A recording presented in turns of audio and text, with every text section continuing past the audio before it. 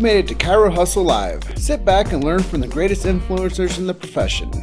This week's episode is brought to you by Clothes for Chiro, Legacy Wealth Management, Posture Screen, Imaging Services, Chiro Thin, Universal Tractioning Systems, Chiro Moguls, Zingit Solutions, Dr. Pete Goldman's Zone School of Healing, Everest Coaching Systems, Rhino Coaching, 5-Star Management, The Goodman Factor, Chiro Health USA, Bax Max, Mahalo Wellness, and Chiro Expert. Let's hustle. All right, so today I have Isiah Fowler with me. He is coming in from LA, Long Beach. Is that the LBC? Yeah, that's the LBC. All right. The LBC that Snoop Dogg always raps about.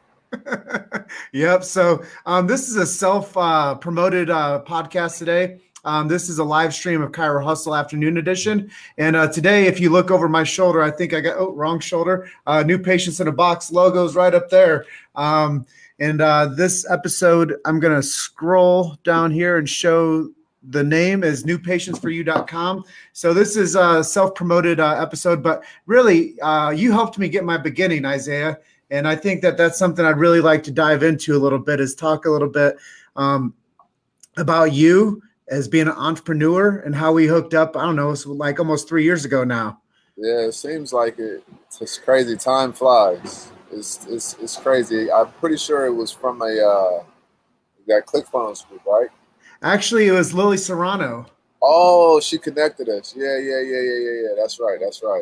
Yeah, you were looking to. I mean, I think you had already started your podcast and your platform and everything, but I guess she just wanted a little bit more guidance and just to ensure that you were on the right path. And so she hit me up. She knew what I was doing, and we connected. And then you took my course, and I never heard from you since, man. You just ran off. Well, the cool thing is a lot of times people don't realize that when you take your card out and you make an investment in a course and you actually use it, it actually can change your trajectory of your future. Absolutely. And I think so many times when people do something like that, they just kind of like, what did you say? Like, I was the only guy that took the training that actually took it serious. Yeah, literally. And look what happened. I just see what you're doing and I'm like, damn, he turned it into something rather than just being somebody who takes something, says it doesn't work, or, all the excuses people have, and that's it. And I just think that that's dope. And that's really what life is about, is taking that, having that self-accountability and just, running with it. And, win, lose, or draw, you're able to say, I won, I lost, and let me refine and continue to, make progress. And I think that what you're saying is so important. And what we've been able to do is we built relationship capital, because now I can see you on your journey. You can see me on my journey. We can appreciate each other, even though we live in different ecosystems. We're both on the entrepreneur hustle. Let's talk a little bit about what you've been up to. I know you came out, you got crowdfunded, and you released some inspirational eyewear. Yeah. Most definitely. I launched my eyewear company in January of this year. And then what ended up happening was I started outsourcing or sourcing my product from China. And then after that, the first inventory run, it wasn't the best. And I had to kind of take a loss on that. And I wanted to create a better product because I understood that quality is the most important thing in business, in my opinion, especially if you have a product-based company. And so I found a manufacturer in Europe and I flew out there. I went to go visit them. And from there, we designed our next collection. And then I was like, okay, with this next rollout, I want to actually be able to put out, make it an event with the launch and things like that. So we did a Kickstarter. And we raised $10,000 in 30 days. And from there, we're kind of just, we're just on a journey. I'm waiting for the production to be completed so that we can, move on to the next step of where we want to go. So why did you want to create your own eyewear company, and where's it going to go from there? I wanted to create my own eyewear company because for so many reasons, but I wanted to build something that was like in the service space, I've seen how it is, and it's hard to really like get things to stick. And so I know that when you have a product, it's kind of like your your product sticks a lot more. And I knew how to like connect with people, and so I wanted to connect with people through the product because I've had the service based experience. So now let me, servitize my product, because before I was productizing my service, but now let me flip it. And where it's going is it's just the world's first inspirational eyewear company. I believe that it's going to be extremely big. We're just going to need a lot of capital to really make it happen. But I want to change lives through eyewear, through sunglasses, through prescription frames. I want to perpetuate the message that everything you do in your life starts with a vision. No matter where you're at, you can create something in your mind and bring it to this physical reality that we're living right now. Yeah, that's something I really, when I saw what you were doing a couple years ago with training people how to do podcasting, I was like, man, this guy took an idea, he figured out how to monetize it, and he started a movement, and then I joined into it. And I thought that was super impressive because not only was I taking your course, but I was taking another course, I was taking another course, and then I was like, wow, between the three of these courses that I took, now I know what to do. Right. And that's what it's all about, because everybody offers something different in this world. And it's really just about taking what people have and seeing what like you relate with and relate to. And then from there, making it your own and kind of remixing it. So just let me ask you, why did you pick Europe of all places to go? Because Europe is known for quality. And when we want to talk about Swiss-made watches and sunglasses and things like that, the perception of Europe is just a lot higher and a lot better. And with tariffs in China and things like that going on, everybody goes to Alibaba, and it's kind of like cookie cutter in that sense. So I wanted to do something different. I wanted to bring something different, and being a direct-to-consumer brand, we're very transparent. So because we're transparent, I wanted to have something that I was proud to be transparent about. You know what I mean? I don't want to be transparent and say we're manufacturing from China, because everybody's going to think automatically that this stuff is cheap. So I wanted to, if I was going to be transparent, I wanted to be able to say this is where we're getting our stuff made from, and that would make a bigger impact in our marketing efforts. So as you've gotten to where you are right now, what have you seen? What type of doors have opened up with you because of, you going on your journey?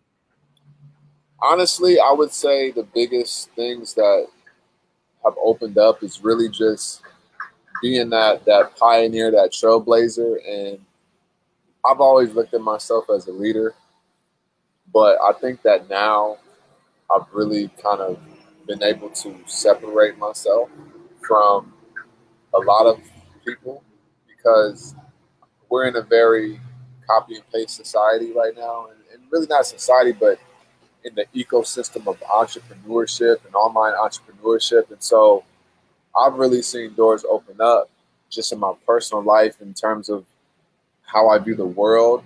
And, it's not about having an online business. It's about having a business and marketing on the internet. It's two completely different things.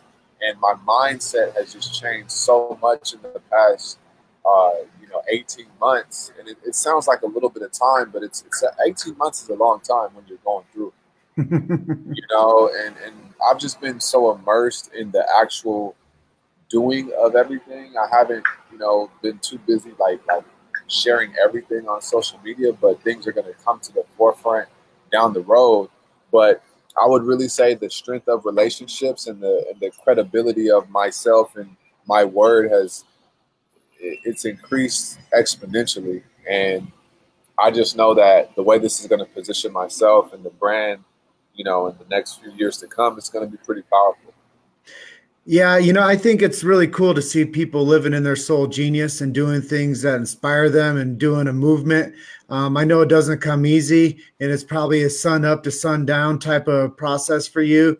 And even when you think that you're off, you're still on. And even when you think that you made it, you just realize that there's another wall to get over. Absolutely. It's funny because like once we raised our the money from Kickstarter, people were like, "Oh, congrats," all this stuff, and I'm like, "You have no clue. This is literally like the first step of a whole nother freaking door that is being opened. It's like Pandora's box, because yeah, we got the money, but now I have to fulfill on all the orders, like, and execute properly. Like, I'm responsible for the reception of all of our customers, So I don't even I don't get excited about $10,000 because, people may look at it and, the uneducated person is going to say, you made $10,000. I didn't make $10,000. My company generated $10,000, which is operating capital for our production.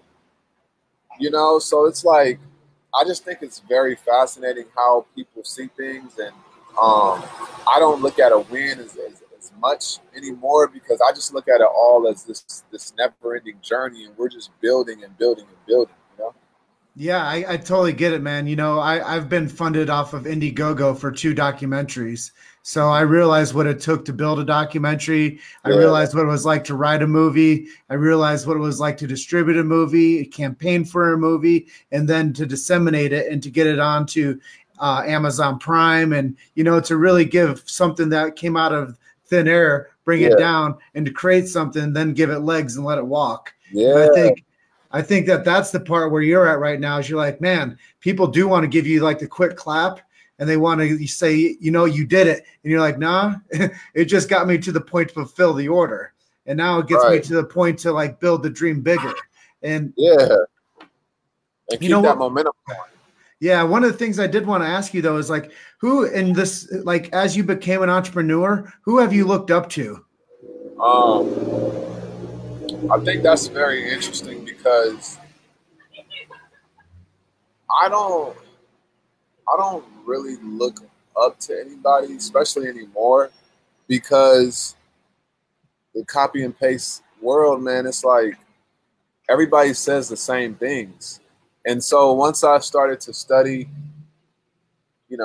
marketers or, people who are, very, very influential in this world who are gone, Aristotle and, all these old time, greats, everything is kind of like, I operate off of principles now. So I'll study people from history because, MLK created a movement, right? Like people who created a true movement, it's just certain principles they operated off of. And it doesn't matter if, we're in 2020 or 2068 or whatever, it's going to be kind of the same thing. So like, I always took things from people, but I never like really looked up to anybody. My greatest inspiration, honestly, is Nipsey Hussle. And that's kind of where I've been at the past 4 years or so. But, I take things from Russell Brunson. I've taken things from a few other like on the low people, not people that people don't really know, but I know like they're getting results and they're making money. So it's not too many like big names that I've like looked up to per se.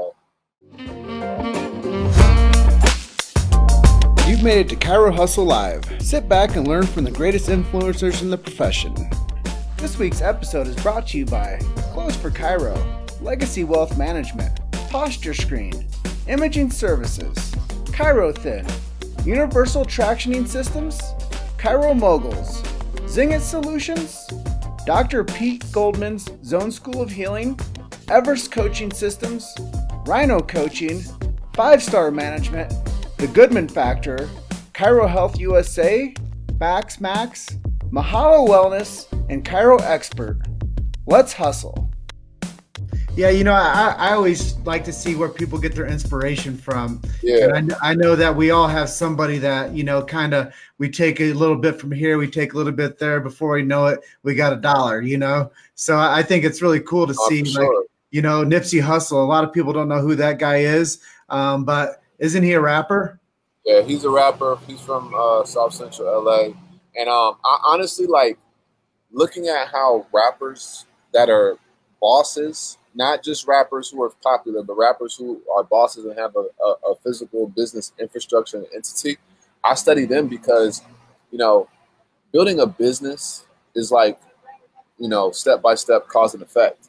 But building a business as a rapper, it's extremely hard because you have to, you have so many different things that you're doing. So, when you're a rapper and you're able to build a business and an infrastructure and have a team, I think it's a lot more challenging to go that route. So I study them because it's more challenging. So if I study what they did in a realm that's more challenging and I apply it to just building a simple business, I feel like I'll be able to like exponentially like get results, if that makes sense. Oh yeah. And I think that that's really cool because, I think it was Tony Robbins said success leaves clues. It And does. I think that when you see the success of somebody else that you either aspire to be like, or you can like take a part of them and emulate, and you can like look at the blueprint and you can say, wow, this stuff just makes sense. And that Right. works for that guy. I don't want to be that guy, but I want to take a little bit about what that guy's doing, and that creates a movement. And like you Absolutely. said, everything is kind of copy and paste, but you know what people buy into? They buy into the charismatic leader. And Exactly. they buy into the guy with the vision. And Exactly. that's why when you first came out with that brand, it takes a vision. I was just like, Right. I like this guy Right. because not only did he develop a great logo, he developed a concept around it, and then he started doing action with it. Right. And Right. that became your identity. Right. And that's something from the jump I was really impressed by. Yeah. Let's share with people maybe one thing that they don't know about you. I mean, it's a lot of people don't know about me.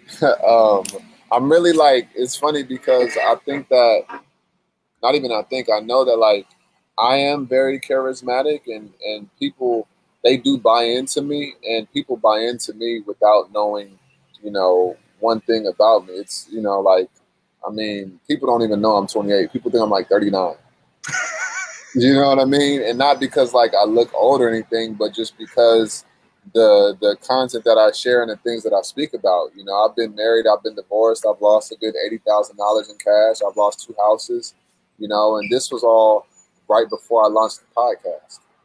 So it's been a very, very, very interesting and challenging and demanding journey that I've been on, but I just never gave up. And one of my biggest things is just persistence. If you just never give up and you just stay in the ring, you'll see the results that you want eventually. It may not come, a year from now, 3 weeks from now, like the people are marketing, but this is really a long marathon, and you just have to know how to endure and have perseverance and persistence, and you'll see the things that you want to see in your life come to fruition. So what was the one thing that you did that like set you free? I know that you said you've been through like some struggles, but what was the one thing that you did that changed it? Um, the one thing that set me free, I would say, you have to you have to literally forgive yourself for the things that you're keeping. You're being hard on yourself on. You have to literally embrace where you're at right now and understand that today is not the end of the world. And um, this is literally a long-term thing. So once I just like embraced where I was at, and I understood the game that I was playing from day one. I've been playing a long game, but I never accepted the fact that I was playing a long game. It was like I was playing a long game, but I had like a short-term mindset. So it's like once you kind of understand who you are and where you're at, and you understand the power that you harness, and you understand, I think if I could point something down, it would be, I understand my advantages in this world, in this life, and I literally double down on that, and my advantage is my charisma and the fact that I've been through so much. I know how to tell stories around it. So once I just doubled down on that and I stopped caring about trying to keep up with the marketing Joneses and trying to, do this and keep up with this person and stuff, it was like I literally don't care about what anybody else is doing. I'm just focused on building something that's real, that to me, and that I'm proud to have in this world. Yeah, I think that that's so cool. And like our relationship will only grow on from here You know, I just love the fact that I was able to like learn from you early on in my podcasting career. Yeah. I was just talking to a guy yesterday. He's up in Canada and he's starting a podcast. And I was like, hey, bro, don't care about your first 10. Think about your 100th. What does your Yeah, 100th look like? for And, sure. and that's really what you're talking about is it's not the sprint that wins the game. It's the guy that goes the distance. The person who's willing to literally condition himself every day, and then you know, go in the ring, and if you get a bloody eye, you still go back in the third, fourth, fifth round. Like, just because you got a black eye or a bloody eye in round two, that doesn't mean the fight is over. As long as you go back in the ring, you still have a fighting chance. And I think that it's so important to every day you need to give yourself a fighting chance. Like, if you don't put product out there, you don't have the possibility to get a sale. And a lot of people, they don't put it out there, so nothing's going to come back. And so it's important to understand like the law of like circulation, and like, if you're hoarding money, you're not putting money out there to work for you to bring it back. So it's like life is about this consistent flow of and things circulating, so that it could leave and come back to you in a fluent and a harmonic way. I love that, man. And my favorite type of people to work with are the ones that have been nicked up. Yeah. I love the guy that's been out there and nicked up and hadn't made it out there Right. 2 to 5 years. Yeah. And then I can say, you know what? If you just spend a weekend with me, I can change all that for you. Right. It's real, man, because like a lot of people just need that like one tweak, or like a lot of people just need to focus. Mm-hmm. A lot of people need to stop trying to build an agency and then do this and just, focus on one thing. And it may take you 3 years to make it come to fruition, but, it'll be so much more fulfilling when you have one big thing rather than like a whole bunch of small things and you're scraping, money from 4 streams of income, just to like pay your bills. I don't want to live that life. Well, one of my mentors I really look up to is John DeMartini. He said overnight success takes 25 years. It does. And I truly see it now. People look at me as successful, and, I haven't hit my first million, but I truly believe that I'm more valuable than some people who have hit their first million too fast. I don't want to hit all this money without being the person who deserves the money, because it's empty, It's Amen. So that's kind of my philosophy behind it. And so, I put character in front of how much you made, because I don't care about your money, your car, your house. I don't care. What is the character of the person who possesses these material things? Because that's going to dictate our relationship and how we interact with each other and things like that, Yeah, well, I appreciate you getting real with me today. I know our time's coming up on the end. If people want your sunglasses, how do they get them? Go to swaveyewear.com, SWAV, eyewear. SWAV stands for starts with the vision, because I believe that everything you do in your life, it starts with the vision. We have our old inventory on the website. I'm really not pushing it because I'm waiting for the new inventory, hence the better quality. But you go to the website, we have our pixel there, so we'll be able to remarket to you later on down the road. Well, I appreciate you sharing a little bit about how you got to where you are today, some things that people might not have known about you, and sharing so openly with our audience today. It's just a real blessing to get to know you, man. From the jump, when I first met you, I was just so excited to learn from you. So I know other people are going to be attached to you as well. And it's SWAV. SWAVeyewear.com. Yep. And all right. Likewise, man, and I know that it's real what you said, because you actually made an investment.